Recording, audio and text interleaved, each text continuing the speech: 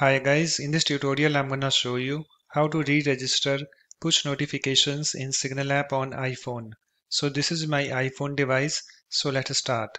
So first of all you have to open your Signal app. So here is my Signal app. Let me tap on this to open it. You can see guys it's opened, and after that you have to tap on your profile picture at the top left and then tap on this notifications.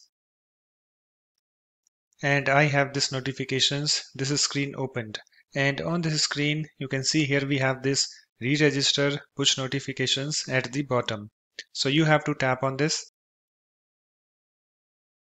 and you can see guys the message at the bottom, successfully re-registered for push notifications. Okay, after that just tap on this OK link. Let me tap on this.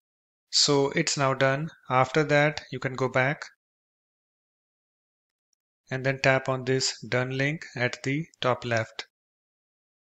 So that's it. In this way you can easily re-register push notifications in Signal app on iPhone.